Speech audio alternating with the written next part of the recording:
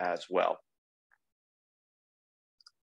So just before we get started, for those of you that maybe didn't see what was the ads in the beginning of the webinar, we do still have bees available. So if you had any of your hives die, or if you have recently found that you're addicted to bees and can't get enough bees, we still have bees for sale. So we'll have bees available through the month of August, and then we'll be shutting those sales down here in about 3 weeks. So if you still need some bees, let us know. I'm pretty excited about this one. We are starting to bring global pollen patties to the South. Typically, global pollen patties have only been sold in the northern US and usually just to commercial beekeepers. And so we've brought them to Texas and the South, and we're selling them on any scale. So if you need 2 patties or 2,000, we're a dealer for global pollen patties in the South. These are the pollen patties that I use in my commercial beekeeping operation. You can get them with 15% real pollen or 4% real pollen. And I think that they're the best on the market. So if you got our email last week, earlier this week, I believe, it kind of showed some of the research studies that have been done comparing different pollen patty diets. And, Global consistently performs in the top tier or #1 when it comes to which are better nutritionally for the bees. Now, we announced this early this week, and like within 2 days, we sold out of everything that we had ordered. And so we are getting a shipment in a couple of weeks to have more global patties in stock. So hang in there. One other quick side note on global patties that I love in Texas is that the bees tend to eat them a bit faster than most of the other diets. And so that helps with small hive beetles here in the South. If you want your bees to eat them quickly, so the small hive beetles don't start reproducing in your patties, these global ones, they do tend to eat a few days faster than a lot of the other brands, which is pretty cool. Another quick announcement is Texas Bee Supply is now an APMA hive dealer. Which is really cool. We've been working on this for a couple of months now, and these are the heavily insulated hives. And so we will have those in stock here in the next 10 days or so. We should get our first shipment of those. And so we'll be talking a bit more about that later, but it's a pretty interesting alternative, especially in the heat in Texas. That extra layer of insulation does seem to help a bit, keeping the bees a bit cooler over the summer months. Last quick note is we do have queens available too. So if you need a queen, if your hive went queenless over the summer, we've got queens available at all of our branches. Sherry, do you want to tell us a little bit about the magazine this month? Sure, if I unmute my box there. Yes, it's a good one. How do you like that cover? We're not the only ones trying to get a drink of water, right? The bees as well. I wanted to touch real quick on that. At the beginning of the year, I started a new project where I'm interviewing an expert. We do have our expert videos, but this is an expert that I interview for about 20-30 minutes. Please go to that in the magazine because it's really informative. This month I've got Skip Talbert, and I was really impressed with Skip's input on the honey production in the drought and how his bees were faring. So go in, click on it. If you don't want to watch it in the magazine, go to our YouTube channel because it's on there as well. So I really encourage you to start watching that because they're good interviews. And these folks have a lot of good stuff, good tidbits to tell us. And we need to keep that in our heads as we move forward. That's it. That's all I got. Thank you, Sherry. Yeah, as always, this was a really cool month, and those interviews are phenomenal. I mean, there's so much information in those interviews, so super cool. Thanks, Sherry. Okay, so let's jump out to the bee yard, and oops, excuse me, I went too far. Let's jump out to the bee yard and see what's going on. The bee yard visit is a little bit shorter this month because we wanted to give Jerry a lot of time, and we've still got a lot of tips to cover as well. I am going to warn you guys in advance. I am desperately trying to fix the audio out in the bee yard so that it's perfect. It's really hard to have an audio feed that doesn't pick up too much of the bees' wings and does really well in the wind and. So the first video, the volume's pretty loud because I was trying a different audio source, and that audio source didn't work out so well. And so the subsequent videos are a little bit quieter. So you might want to turn down your audio a little bit for this first video, and then be ready to turn it up a little bit for the subsequent videos. So just a quick warning there, so you guys can not have your eardrums blown out by that audio. So all right, let's go ahead and launch this video. Welcome to the bee yard. So I'm actually filming this early in the morning. Usually I film these late in the afternoon, and I came out here yesterday afternoon and it was 103 degrees, and so I said, you know, no thanks, I'm going to do it early in the morning. And so I'm out here, it's early and it's a little bit cooler, and it's amazing how much more bee activity there is. You know, yesterday afternoon in the heat of the day, you know, the bees are just sitting there, not flying at all. It's just way too hot. But you come here early in the morning and you can't see it, but there's a lot of bee activity. A lot of bees are coming and going from the entrances. And I watched the entrances for a while, which is always interesting to do this time of year, and there was virtually no pollen coming in. I mean, 1 in every 20 or 30 bees had pollen on her legs. Usually I want to see every other bee, you know, with pollen on her legs, but there is almost no pollen coming in. One of the big things we're going to focus in on today is what do you need to be doing in your bees during summer, and especially a summer like we're having this year where it's very hot and it's very dry. But I don't want to give you a bunch of just blanket statements on, well, here's what you should be doing. It's easy for me to do that because in general, you know, 90% of the time that's going to be accurate for your area. But there are pockets and regions that have had more rain than others, and you might have a good pollen flow, you might have a bit of a nectar flow. And so what I really want to do today is dive in, look at only a couple of hives in detail, and show you what you should or shouldn't be seeing in your bees, and then what action you should take as a result.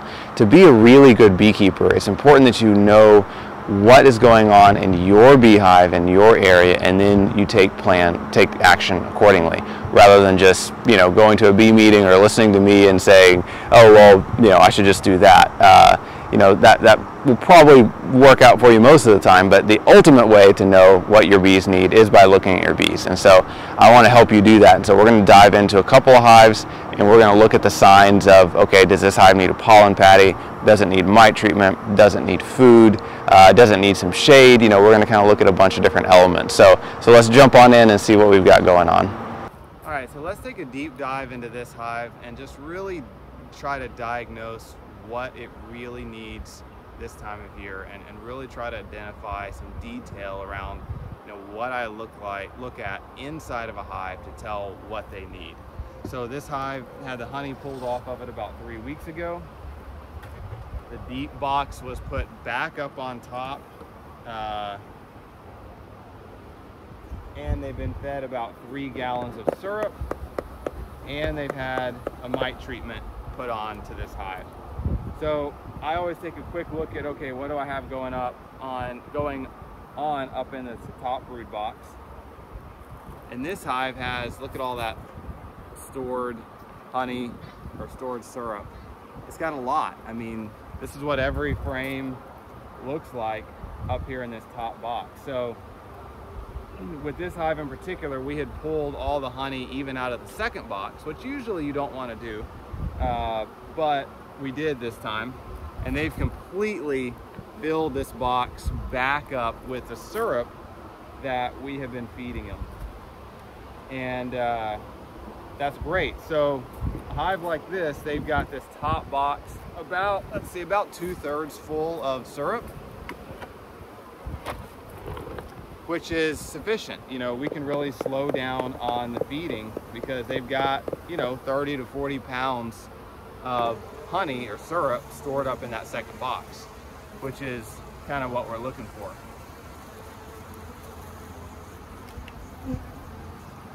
So let's go a little bit deeper here and see what's going on in the bottom brood box. There was no honey stored at all in, there was no bees stored, brood, wow, I can't get my words out. There was no brood stored up in that second box, but we do have some brood in this bottom box. You can see we've got some good cap brood there. There's some more good cap brood. But one of the things that I really look for is, beyond the brood, is Do they have pollen stores? And then what quantity of pollen? And I'm really looking for, you know, a cumulative half a frame of pollen or more. So if I were to add all the pollen together in the hive, I want to have at least a half a frame of pollen, and I want to have multicolored pollen. So when I'm looking at this hive, I'm seeing a number of things. I'm seeing some decent cat brood, as you can see. I'm not seeing a lot of eggs and larvae, which I do want to see, and I'm seeing virtually no stored pollen. So if you look at this frame, there's just no stored pollen going on. There's a little bit, you know, maybe 20 or 30 cells that have pollen in them in each frame. But, you know, when I look at a frame like that, that has some eggs and larvae on it, I really want to see some pollen around the outside edge, and maybe a good band of pollen. And I'm just not seeing that. So this hive has, let's see, 1, 2, 3, maybe 4, about 4 frames of brood. But the population is fantastic, and I really want to see a little bit more brood than that. And I bet there isn't more than 100 cells full of pollen throughout the entire hive. So this is a hive that I believe is a fantastic candidate for a pollen patty, because the bee population's good. They've got plenty of syrup, so they're fed enough carbs. They've got some brood, but, you know, very little pollen. And all the pollen I am seeing is pretty much just 1 or 2 colors. And I really want to see that multicolored pollen and at least a cumulative half frame of it. So a hive like this, they've got 30 pounds of stores up in their top brood box. So we're good on syrup. They've got a mite treatment in place, so I'm not really worried about mites. My goal is to give them a pollen patty, and I'll reduce down the feeding to nothing. I probably won't feed this hive anything for the next couple of weeks, because they've already got 30 to 40 pounds in their second brood box. So I'll give them a pollen patty. I'll come back in 7 days and I'll probably give them another one. A good strong hive like this, that's a deep box full of bees or more, should eat through a 1 pound pollen patty in about a week or less. So I'll give them a pollen patty about once a week, and you'll be amazed, after about 3 weeks of doing that, they'll probably have much healthier looking brood and a lot more developing brood in this hive. And that's important, especially as they start rearing the generation of bees that are going to be surviving the winter. So nutrition is very, very important this time of year. So they're getting some pollen patties, and they should be in much better shape brood-wise in the coming weeks. So while we're out here checking on this hive, let's go ahead and do a quick mite test. These are really easy to do. I've got my mite testing kit here. I've got it about half full of, you can use 90% rubbing alcohol. I like to use the Dawn dishwashing detergent mixture. So I get 1 gallon of water and put in 2 tablespoons of liquid Dawn dishwashing soap, mix it together, and that's a great solution to put in here. So I've got it about half full of that solution. It's really simple. I just take the lid off. Now I saw the queen earlier, so I know she's not on these brood frames. And these are a couple of the brood frames I just pulled out of the hive to give myself room as I was checking through the hive. And you can see they've got quite a few bees kind of clustered on the edge here.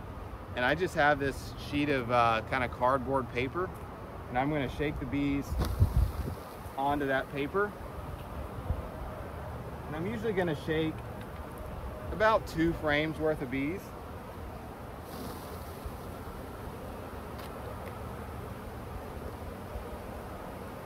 I've got my open container. I'm going to funnel up the bees. And I'm going to put about 300 bees in the container. And there's a fill line inside the container that you can see, you know, where to put the bees in. And then I'm just going to swirl this container around like this for about 60 seconds. Now you don't want to shake it, you just want to swirl it for about 60 seconds. And then after you've swirled it for about 60 seconds, all you have to do is look on the bottom of this container and you'll be able to see those tan Varroa mites, and you count how many Varroa mites you've got. If you've got more than about 6 Varroa mites out of this 300 bee sample, you need to treat or take some sort of action. But it's that quick and it's that easy, and you're done. So one of my new favorite ways of doing checking for Varroa mites is using a sticky board. And so we have these sticky boards that you can buy them with this protective screen, and it goes right over the top of the sticky board. And the purpose is to keep the bees off of the sticky portion of the sticky board. If you've got a screen bottom board, you really don't need this protective screen, because this can actually slide right underneath your screen bottom board, and the screen itself will protect the bees from getting on the sticky part. So all you have to do to use these things is you peel off the plastic to expose the sticky part. You slide it underneath your screen bottom board, just like that. You wait 24 hours and then you count your mite drops. After 24 hours, if you've got more than about 10 Varroa mites, you need to do some sort of treatment or take some form of action. And if you've got less than that, you're good to go. So it's a very non-invasive, quick, easy way to test for Varroa mites. So we'll come back and check this hive in a bit, in about an hour or two. You're supposed to wait 24 hours, but we'll come back in about an hour and see if there's anything left on it. So we're back at this hive that we put the sticky board under, and about an hour later, ideally you're going to wait 24. Well, you must wait 24 hours. Right at 24 hours. You don't want to do it at an hour or 2 days, because then it messes up those threshold numbers. But it's been about an hour, and I was just curious to see if anything's happened, and not much. I mean, there's a little bit of debris on here. We've successfully caught a small hive beetle. That's always exciting. I love catching small hive beetles. Just as a quick reminder, a couple small hive beetles, if I see under a dozen adult small hive beetles in a hive, I'm really not that concerned. If I'm seeing, 20, 30, 40 small hive beetles in a hive, that's when I get a little more concerned.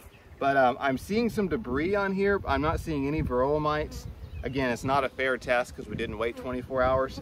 But the concept is you just stick it in, wait 24 hours, pull it out, bring it inside where it's nice and a little darker, and you can really count the Varroa mites on this sticky board. And they're pretty visible typically, even though they're small. They look different than other debris, and it's not too hard to count. And if you've got over 10, then you need to take action. Under 10 and shouldn't be a problem. So really the goal this time of year in general is relatively simple. You're just wanting to make sure your bees have sufficient pollen in the hive, sufficient honey stores in the hive, and Varroa mites are under control. And beyond that, there's not a whole lot you can do in the summer.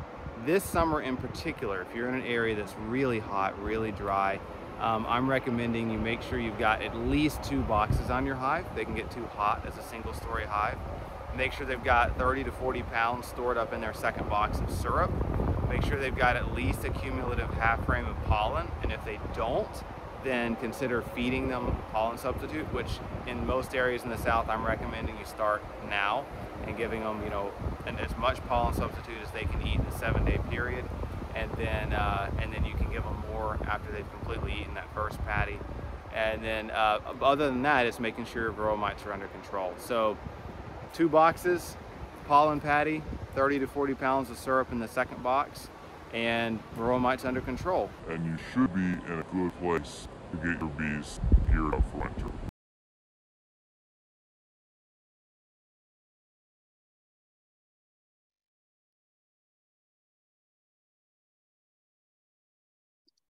It's a bit of the, sorry guys, I was on mute. You'd think after like 2.5 years of Zoom, we would have the whole mute, not mute thing down, but not the case apparently. So August tips. We're gonna run through some August tips that weren't covered in the video, and then we'll be turning it over to Jerry.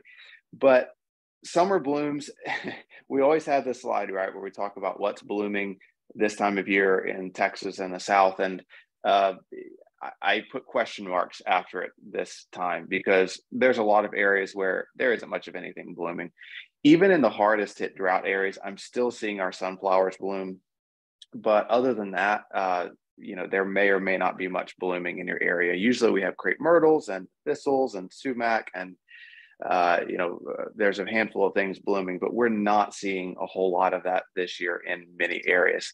This is a picture I almost didn't show it, guys, because I get depressed when I look at it. I took this picture day before yesterday. This was in North Texas, but I saw similar things. I was in Southeast Texas last week. I was in East Texas. You know, I'm seeing this in a lot of areas. This is the snow on the mountain or the snow on the prairie, right? This is one of our big summer nectar producers and pollen producers.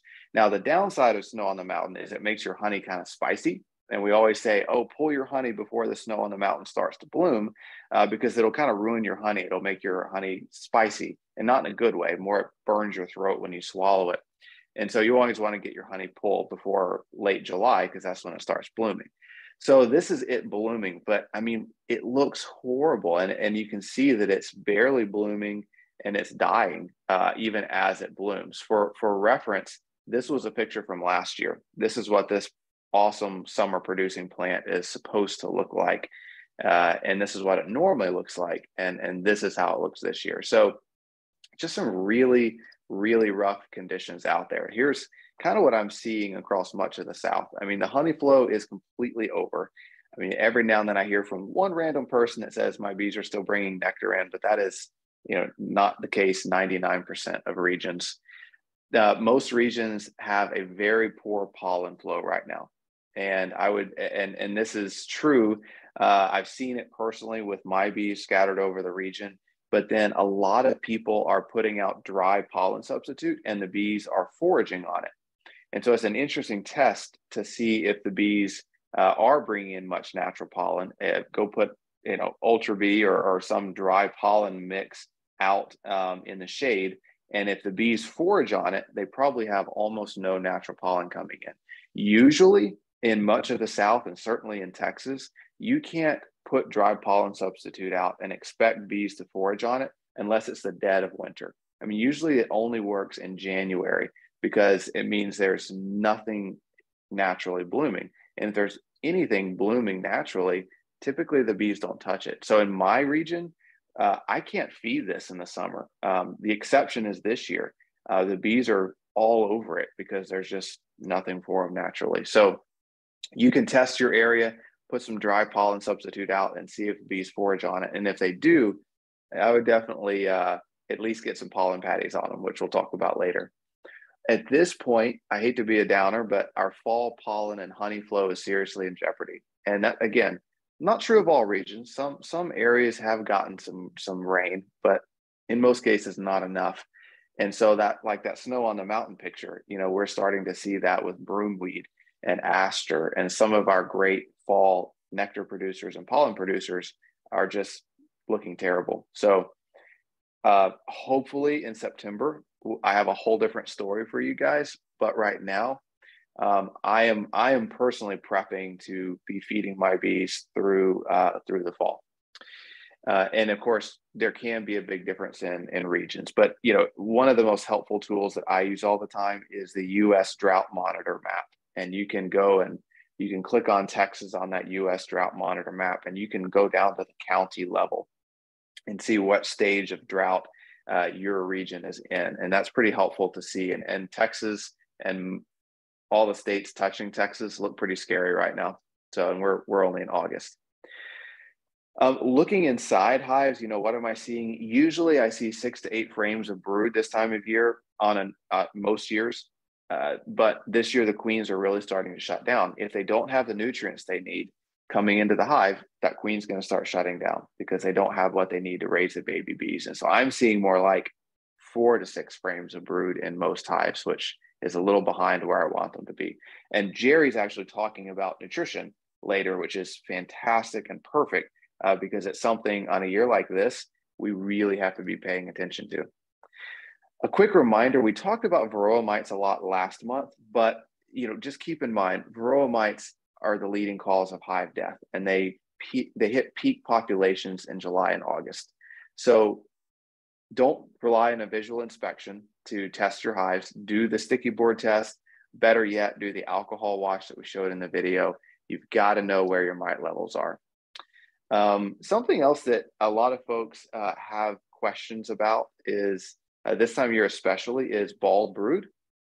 And I see all sorts of posts on social media. Some people say, oh, you've got bald brood. It's wax moths causing bald brood, or, oh, it's hygienic behavior. It's a great thing you've got bald brood. It means that your bees are pulling out Varroa mites. And so don't worry about treating. You've got hygienic bees. So I want to just quickly talk about bald brood, because this is a time of year where we often see it. And if it's bald brood as a result of wax moths, so if wax moths are causing bald brood, it's usually a linear pattern because it's caused by wax moths tunneling through the honeycomb. And so you'll typically see, kind of like this picture, more of a linear pattern where the wax moths have tunneled into that comb and caused a problem. There's often a raised lip around the cell, as you can see here. And it's usually only found in small, weak hives where they aren't able to keep the wax moths under control. If it's hygienic behavior, it's very random. There's no linear pattern, kind of like this picture. The cells appear more chewed down. It indicates the hive is removing larvae or pupa infected with Varroa. So it is a positive trait, right? I mean, we want our bees to be hygienic and remove those Varroa mites and the pupa, but it's not necessarily a good thing. It often is an indicator that you have a mite problem, and sometimes a serious mite problem. So you should be proactively testing this time of year, but especially if I'm seeing bald brood, I'm really going to be testing and seeing if I may actually have a problem. And then if I have more than those 2 mites per 100 bees, then I'm going to certainly be taking action. I threw this out last month, and again, watch last month's webinar if you want a bit of a deeper dive into Varroa mites. But suffice to say, you can see with this picture, we're in the peak trend right now for Varroa mites. So definitely not something to ignore. Doing nothing about Varroa mites is never an option. You have to take action against them in some form. Okay, we're going to touch on feeding. And this is my favorite thing to do this time of year is trickle feeding. We've talked about it before, so this is more of a reminder. Here's what I'm recommending as far as feeding. Start feeding pollen substitute now.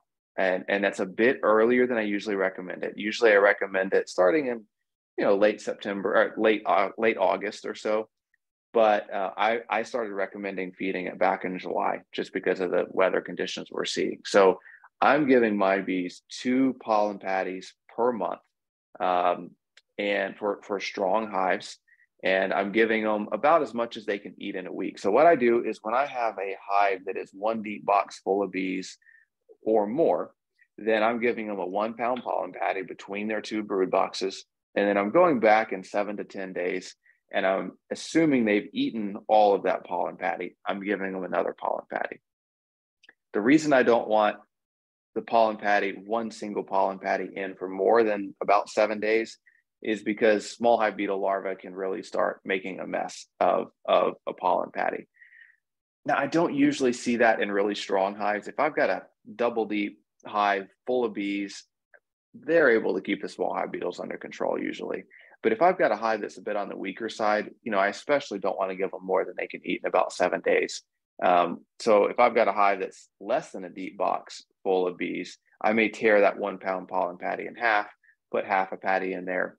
If I go back in 7 days and they haven't fully eaten it, I'll probably pull that remnant out, throw it away, and give them a fresh piece just to get rid of any small hive beetle larvae or eggs. But some people are really afraid to give pollen patties in the South because they're too concerned about small hive beetles. I'd be more concerned about your bees not being cared for nutritionally than I would small hive beetles. Just don't leave it in too long and you should be okay. For sugar syrup, I'm feeding 1/4 to 1/2 a gallon per week until my second brood box has 30 pounds stored in it. And then I'm stopping feeding and checking back about every 2 weeks and seeing if I need to feed them a little bit more. But giving them kind of that trickle of nutrition throughout the summer, rather than just dumping a whole bunch of syrup in there for a 1 to 2 week period, seems to keep the queen laying a little bit better. Because if you just give them 4 gallons of syrup in 10 days, they can overcrowd, they can backfill the brood nest, become honey bound, and then the queen really starts shutting down. So I prefer that trickle over a long period of time. This is a great thing to look at this time of year. Well-fed larvae versus hungry larvae. You know, when you look at larvae in your hive, you should be seeing those, you know, 24 to 48-hour-old larvae should be floating in royal jelly. You don't want them looking very dry. They should have an abundance of royal jelly around those larvae. And if they don't, then I'm feeding, especially pollen substitute, to make sure they've got the nutrients they need. And you're probably looking at that going, yeah, right. How am I going to see, how am I going to see royal jelly underneath larvae? And the answer is your smartphone or magnifying glass, which works too. But I'm always going out, taking close-up pictures with my smartphone and then zooming up on that picture, which is what was done here. You know, picture was taken with a smartphone, and then you just zoom up and you can see pretty clearly if you've got those puddles of royal jelly. This usually isn't an issue in the spring. I usually see this more in the summer and fall, where the bees don't have enough nutrients to properly feed larvae. And that's an indicator I better give them some supplements. Well-fed versus overfed. You know, the picture on the right is what I want to see in my hives. I want to see that thick band of honey around the brood. I don't want to see this picture on the left where you've got a little bit of brood and the bees have just completely filled everything with syrup. That's an indication you're feeding too much or too fast, and you need to back off on that feed a little bit. I always still want to see, you know, 5, 6, 7 frames of brood in my bottom box. I don't want it to be all frames of honey. That's obviously an issue if you've just got, you know, 6 frames of honey in your bottom box and only 2 frames of brood. So you got to kind of balance out your feed rate this time of year so they don't have an issue with backfilling.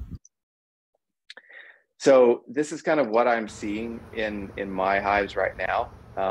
This is a video I took this morning where you can see you've got brood, but you can see there's just no pollen on these frames. And this is what I was seeing in pretty much all the hives. You can see you got a little bit of bald brood there too. And these hives did have a mite treatment on them because of that. But you know, you've got a sprinkling of pollen. Occasionally you see a cell or 2 with pollen. Like if you look at the beginning of this video, you can see right here on the bottom right, you've got some pollen. It's all pretty much the same color.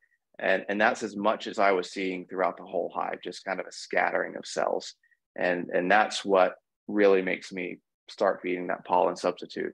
You know, I'm looking for that cumulative half frame of pollen or more, and I'm looking for multiple colors, and I'm just not seeing that. So that's when I'm stepping in as a beekeeper.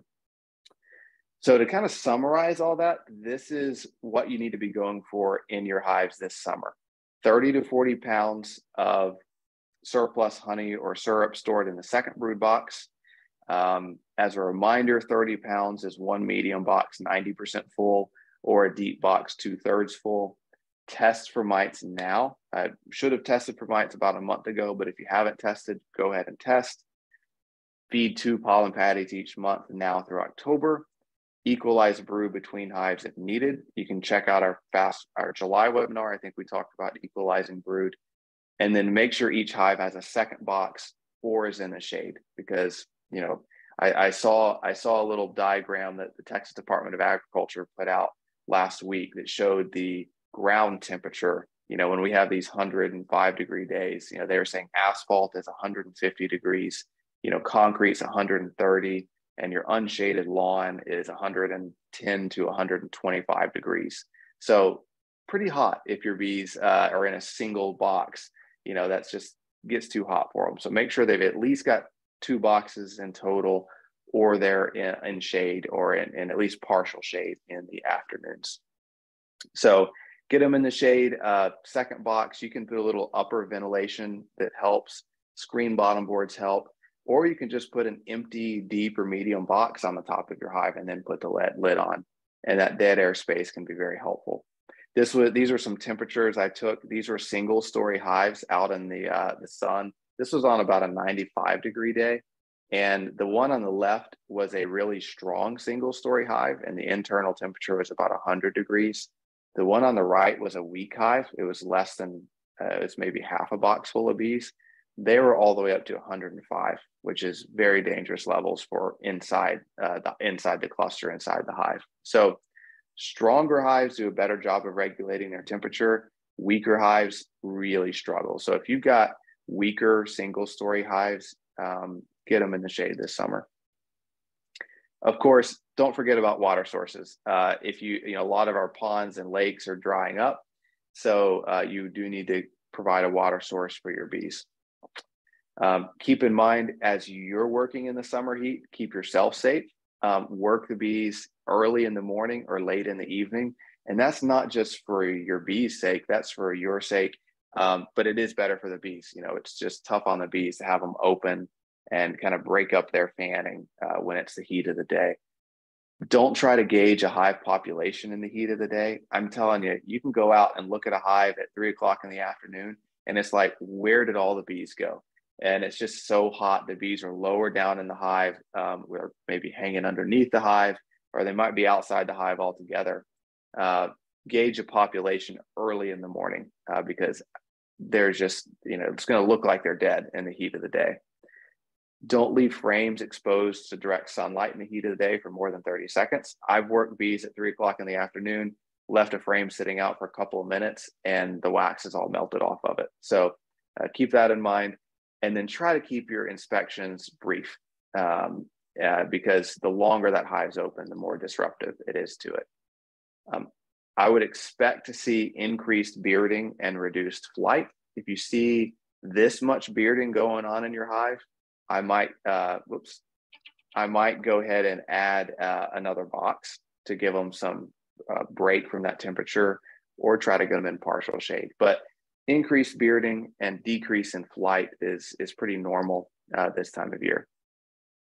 I'm going to skip that. Well, I'll touch on it really briefly. We've got a couple minutes before we start up with Jerry. Open feeding. I've had a lot of questions about open feeding with pollen substitute or syrup. Just a real quick reminder, the pros of open feeding either syrup or pollen substitute is that it can help simulate a honey flow and encourage brood rearing. It's fast and easy. The cons are that you're possibly transmitting Varroa and thus viruses, as you've got bees from all over the place rubbing shoulders. And then you're also feeding all the bees in the neighborhood.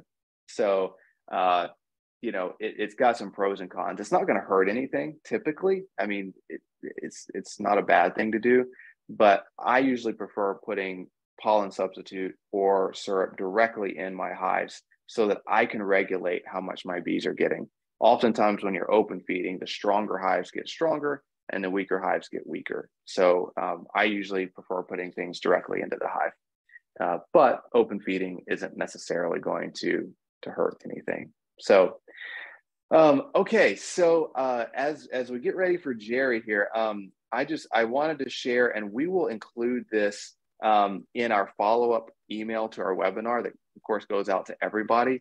But Jerry may tell you a little more about it, but they have an event coming up. Yeah, it is September 30th through October 1st. And it is a pretty incredible lineup of speakers. And it's in Ohio, I believe, right, Jerry? Yes. Yes. So it's a fantastic event. I mean, it's one of the better programs schedules I've ever seen. So we'll include all of the details and a link to and the flyer in our follow-up email. But really encourage you guys to go to that in late September and the 1st of October. It'll be a fantastic event. I met Jerry a long time ago. And I don't know how old I was, but I was just getting started in beekeeping. I think I was mid-teens.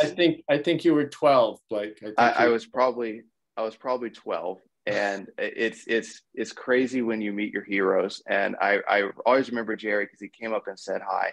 And I was just blown away. I mean, this is the guy that I'd read articles by him and just blew my mind. And ever since then, I mean, Jerry has been incredibly kind to me, and he has always been supportive, and he's one of the smartest beekeepers in the entire industry. And his resume is long, and he's done everything there is to do. And when Jerry says something, I pay attention. So Jerry, appreciate your friendship and appreciate you speaking to our group tonight. I think we've got about several hundred people on here tonight that are very eager to hear what you have to say. So thanks for joining us. I'll turn it all over to you, Jerry. Well, no, thank you so much, Blake. And after all those kind words, I should probably stop now because I can only go down from here, you know? No, but let me make a couple comments. I have an opportunity, and of course, like all of us the last several years, to do Zoom presentations and conferences on Zoom and what have you. And this is the first time I've been on this one for Blake and Texas Bee Supply. And this is amazing. This is terrific educational outreach. One of the comments I generally make in my talks is that one of the worst things that's ever happened to beekeeping is the internet, because there's so many people out there who are now global experts and you know, telling you things that aren't vetted, aren't from experience, and aren't accurate.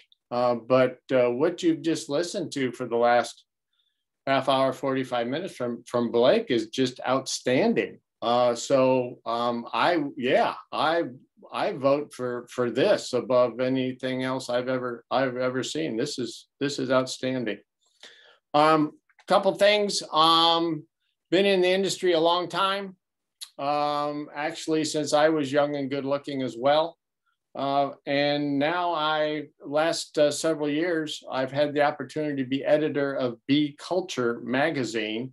And if you aren't a subscriber, I would encourage you maybe to go to our website and take a look at past issues of Bee Culture and what we offer there to you for educational outreach as well. And then we have a daily email blast called Catch the Buzz, which we try to do short, valuable information about the beekeeping industry as well. And there again, and I bless Blake's heart here. This is our October event that we had to cancel for the last 2 years because of COVID. And going to be in Medina, Ohio, but it can be in person, but we're also offering Zoom as well. And let me just give you, for those of you who recognize some of these names, Sue Kobe, you know, international leader in the world, New World Carolian breeding program, Jackie Park, Burris, Queens. We have Tammy Horn Potter from Kentucky. We have Tracy Ferrone, our bee vet, author in Bee Culture magazine, Kim Scrim, who is chief inspector for Massachusetts Department of Agriculture, and many more. So I'm excited about this as well. And if you'd like to know more about it, there again, go to www.beeculture.com events and take a look there. We would like to have you join in if you can. As Blake said, we're going to talk about nutrition tonight. Let me see if I can get my,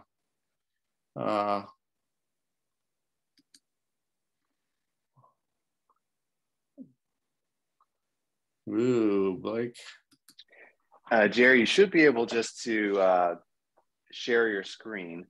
Yeah, I did. I hit shared screen and yeah, it said this will stop other screen sharing. Do you want to continue? Yes. And I hit continue, and then I hit that, and none of my stuff is coming up. Like, what am I doing wrong here? Good question. Let me see. Oh, I think you've got it now. Yep, we see your screen now, Jerry. All right, okay. I apologize. That's what happens. Perfect. Yep, we got it. Okay, all right. Okay, nutrition. We all know about nutrition. We all eat every day. Hopefully we're eating amazingly good things to help our bodies, and cholesterol and heart conditions and energy and what have you.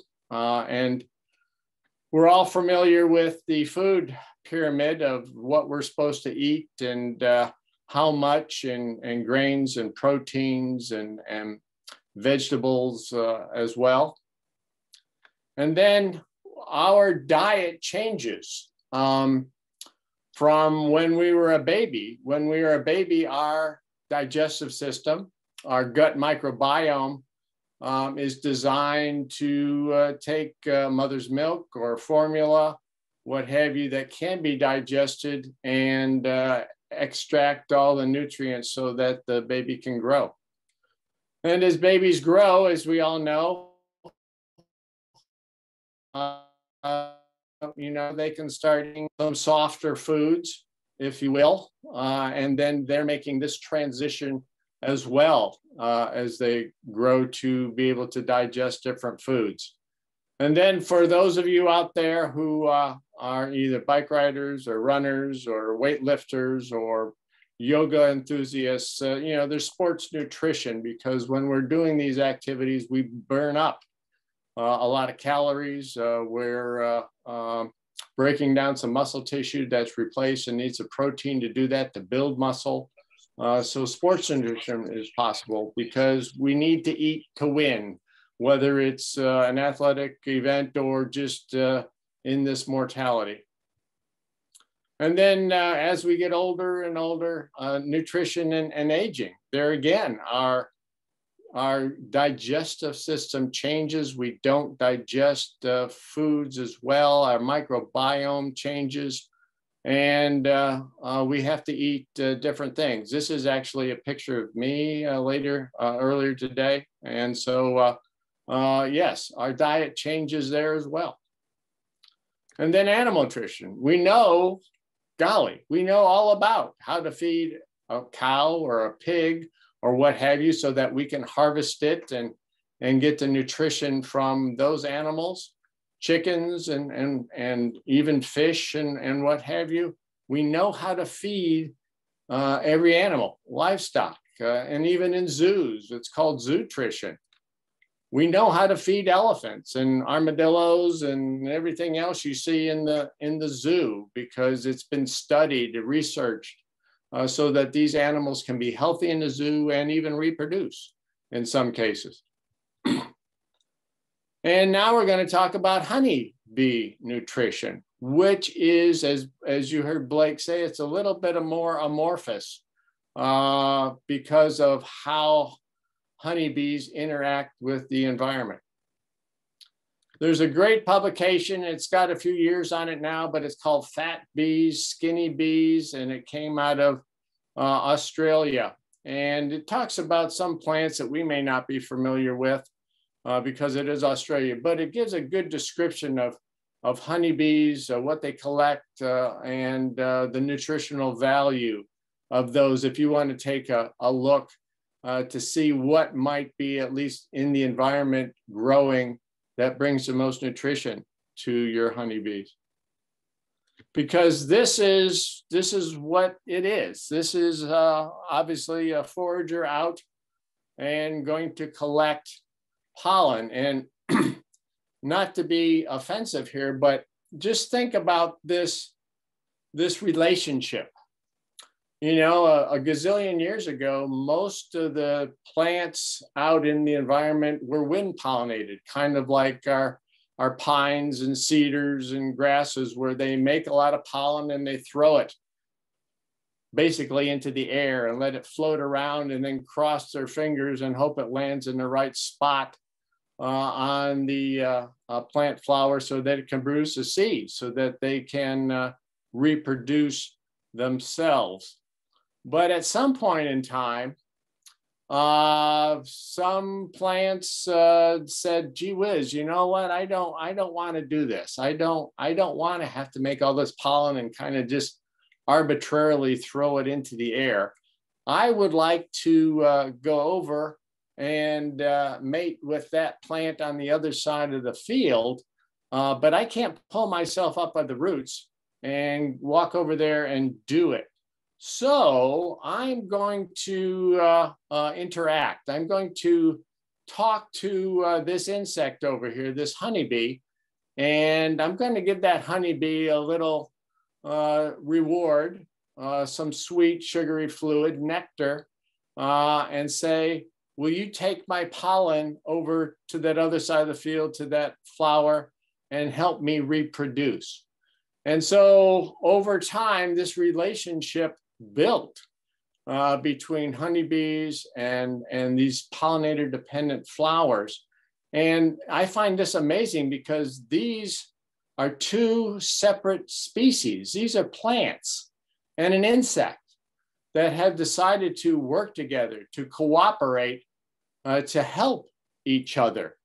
We're the same species and we can't even cooperate. And so this is kind of amazing, and we should take a lesson from them here. Because in a honeybee's world, this is what allows them to get protein, vitamins, minerals, all these things, lipids. And you can see these pollens are different colors because each plant produces different colored pollens that has different tannins and flavonoids and different value layers of proteins, vitamins, minerals, fats, and what have you. Because there again, honeybees are looking for this food pyramid of plants, to have this diverse diet based on those plants that they're visiting in a couple mile radius of their colony. So, but honeybees don't eat pollen. They can't eat pollen. They don't have crunching, chewing mouth parts that can break open that pollen grain and access the nutrition that's in it. So bees don't eat pollen. They eat bee bread. And bee bread is a kind of a fermented pollen, kind of like pollen yogurt, if you will. You've seen the pollen stored in your cells. And so this is this fermentation process that preserves it for X period of time to allow the bees to store it and access it when they need it, if they can. There again, different color pollens, and you can see where the bee bread has been removed from the comb on the right side here. It's in layers. As the forager comes in, she actually goes up to a cell and scrapes off the pollen from her legs, from her corbicula, and it's packed in, and a little honey is added to it, and then the next bee will come in and add some. So there'll be a variety of different pollens, perhaps, depending on what's in the environment in these cells. You're only seeing the tops of the cells and what's being brought in, but this is what bees can access more readily than they can actual pollen grains. This is a pollen grain, and remember, this pollen grain has the genetic elements in it. It's basically a container for the plant's sperm, if you will, that needs to get to the stigma on another plant. And when it does, it grows this pollen tube that you see on the right, and then releases those sperm to go down to theoretically fertilize an embryo in that plant and produce a seed, to have a viable seed. And this pollen grain, because it's out in the open, it's exposed to the sun, it's exposed to UV, maybe rain. Boy, in the heats that Blake said that you were experiencing in Texas, and all these things, it has to protect that sperm inside that pollen grain. So it has a hard coating on it called an exene, with a little pore in it called a micropore, which that pollen tube can grow down through, but it's contained to protect that. And the bees can't chew through that. They don't have chewing parts. So this fermentation process in bee bread many times causes what they call pre-germination. It'll cause the pollen to germinate, if you will, and allows that sperm to come out, because that's where the nutrition is for the honeybee. It's in that. And so this is kind of an awkward way for bees to gain nutrition, for the nurse bees to gain nutrition so that they can feed their sisters, but this is what bees do. And in that fermentation process, this is what organisms are found in the fermented food, in the bee's crop, and all these organisms are working towards releasing nectar and pollen, because there's different microbes in the bee's midgut and in their gut and in their crop. And then, of course, with pollen being exposed and out in the open and nectar exposed, they're collecting, you know, fungus and yeast and bacteria that the bees are consuming. Kind of like you or I when we're eating at a buffet, same thing kind of happens. So these are the organisms that have been identified, and please memorize those. Those will be on the test at the end of this presentation. That's a joke, okay? This is the bee's basic digestive system. It's crop.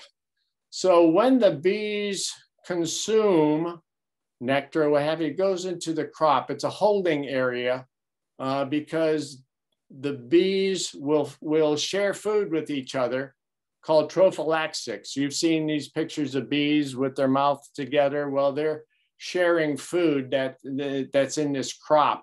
When that isn't necessary, then that nectar, bee bread, what have you, can move through the digestive system to be digested, and then of course go out and go out to the rectum and be excreted. And a cool thing about the honeybee's digestive system is in that gut, and this is part of their immune system as well.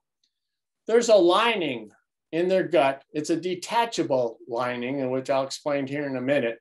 But it's kind of like cheesecloth. It's permeable.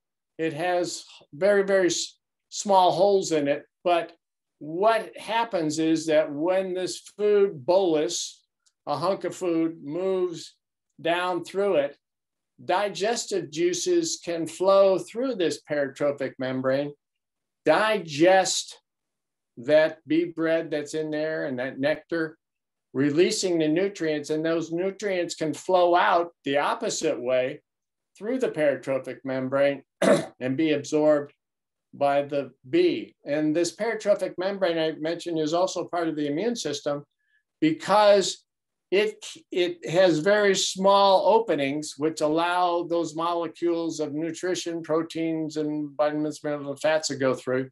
But there are some viruses and some bacteria that are too large and can't make it through that peristrophic membrane, and so are trapped in there.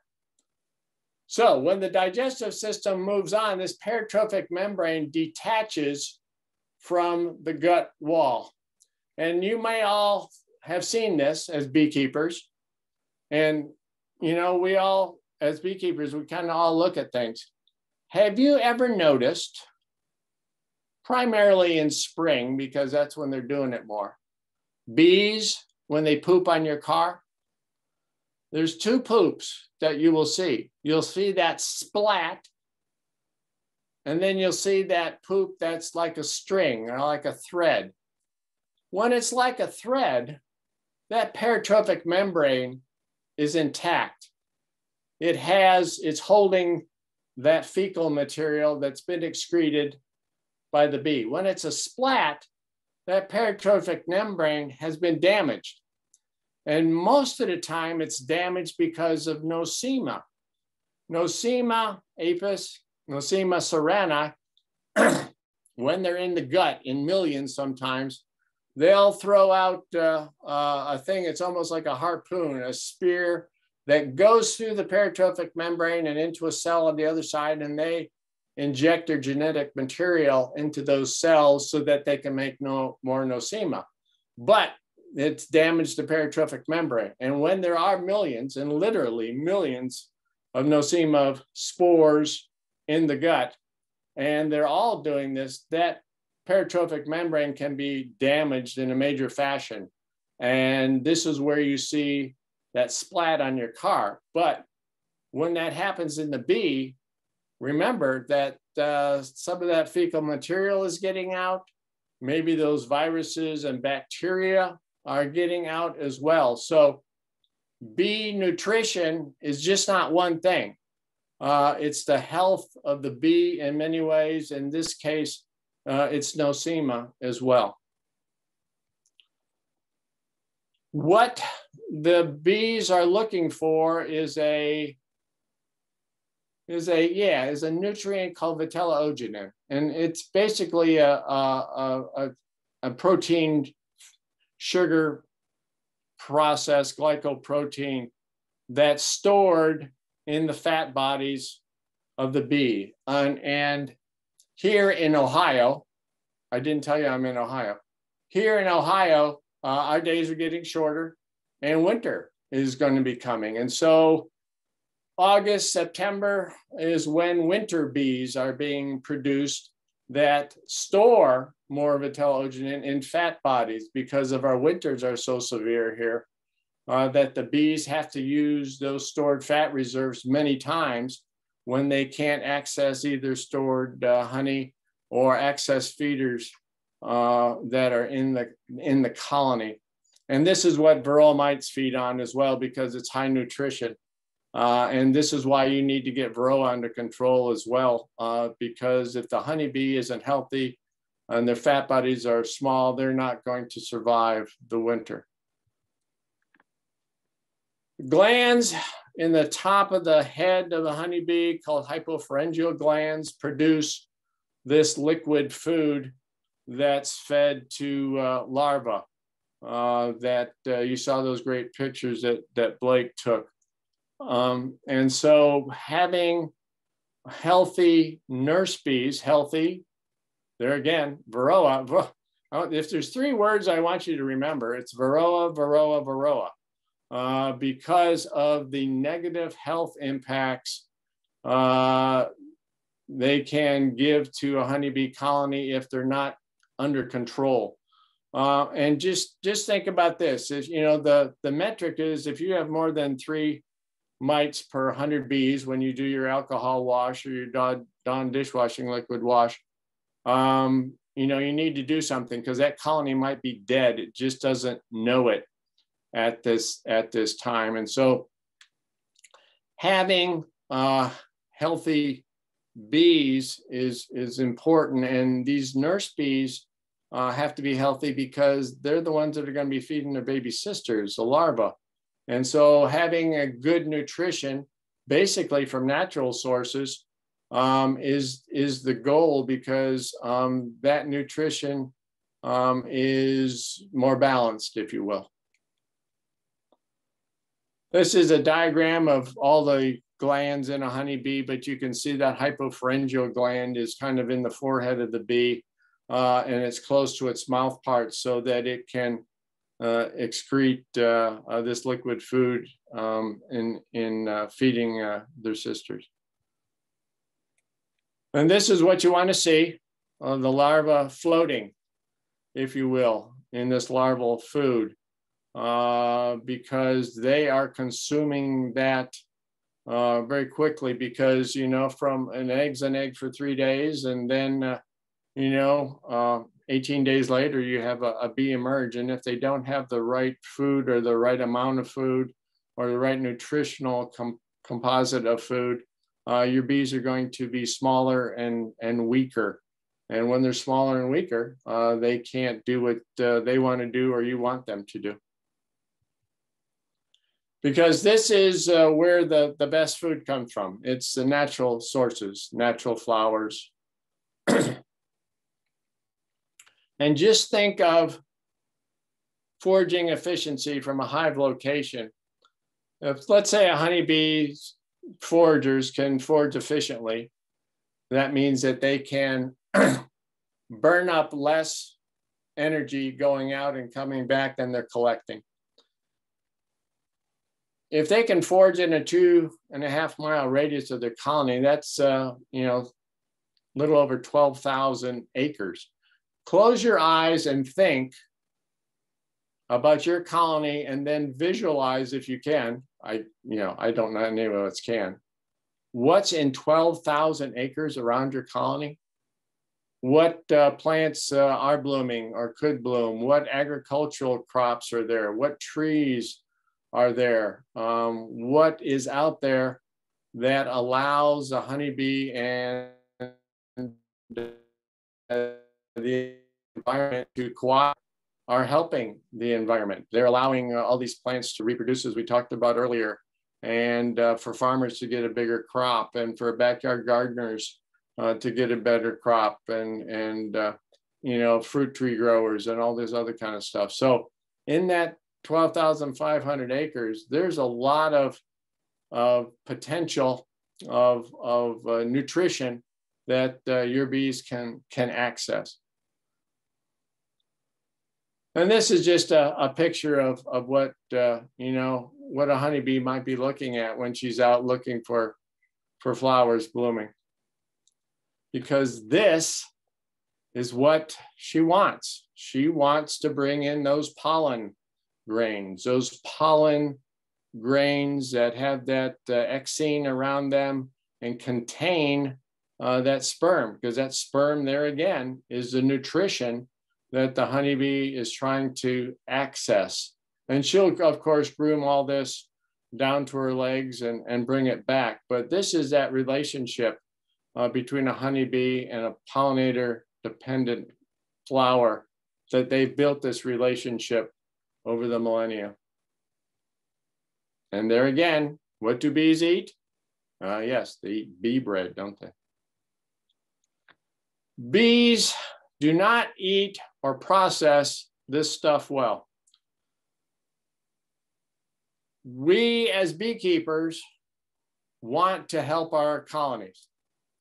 We want to support them. We want them to be healthy. We want to be good managers of honeybees. We want to take care of them, you know, just like we would a pet or a dog or cat or cows or what have you. But bees don't eat soybean flour well. It's not familiar to their microbiome. Sometimes the particles are too large. Bees don't eat, you know, egg whites. Bees don't eat rice powder or sorghum flour or yeast or anything else. This is stuff that we have picked off the shelf and kind of modified to think that the bees will eat it. Because 40% of sugars in soybeans are toxic to honeybees. Why would we do that? And then look at, you know, some of these homemade patties, supplement food patties down there. And we've all done it. We've mixed something up or even bought something and put it in a hive, and the bees, you know, line up around the edges, and you know, and they say, yes, man, look at those bees eating that stuff. Well, sometimes they are and sometimes they aren't, because those patties are stuck together with sugar syrup. Most of the time, the bees are licking that sugar syrup off, kind of like a Tootsie Pop, and dragging that other stuff out, because when we put a patty in a hive, that's not where bees find food. They'll take that easy sugar syrup, but that's not where they find food. That's where they find trash. And so years ago, when I was doing some research as the chief of the apiary section for the Florida Department of Agriculture, we tested some of these patties, and we put what are called debris traps on the bottom of the hives. And debris traps are just exactly what they say. The bees, in order to get out of the hive, will have to go through this kind of a maze, if you will, in this debris trap, and they kind of get tired of it after a while. And whatever trash they're dragging out, they'll drop it in the debris trap instead of actually taking it outside and removing it from the hive like they're doing as the hygienic bees do this as they take trash out of the hive. And so what we found was that about 70% of these patties were being dropped in the debris trap. The bees were hauling them out as trash. Now, the 30% that they were eating or disappearing or what have you, probably gave them some value at some point in time, but the 70% certainly didn't. And when we feed bee sugar syrup, you know, sucrose is good, but some other sugars reduce the lifespan of honeybees.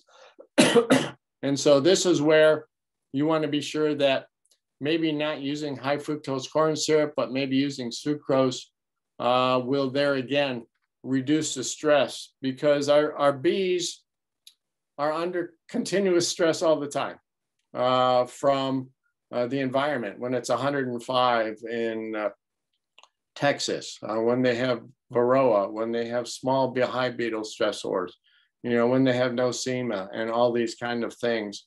And so anything you can do to lower that stress level because you're providing good nutrition to them is something to consider.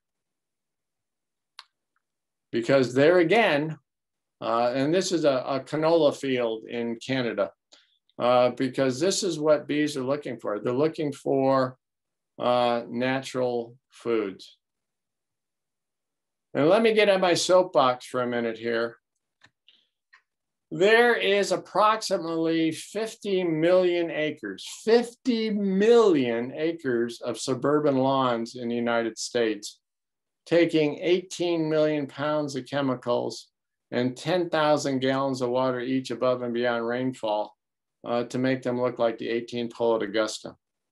And a beautiful lawn requires a lot of things and mowing and all these other things, but it doesn't provide anything. It doesn't do anything other than look nice or meet the qualifications of your, you know, your neighborhood or whoever's watching your lawn. It's a resource black hole. It doesn't do anything. It doesn't provide anything for pollinators. You know, you don't see a cow grazing here. It doesn't do anything. And so if you can convert, you know, some part of your lawn to maybe pollinator friendly plants and some legumes or some clover or something, it doesn't have to be your whole lawn, but just think if we could convert 5%, 10%, 15% of 50 million acres, I think that would be an amazing thing for us to consider. Because there again, you don't have to dig up your whole lawn, but it can be that around your house or that spot in your backyard or what have you that provides some food, some resources to pollinators and hummingbirds and monarch butterflies and all sorts of other insects that actually help us as humans and help the environment be healthy.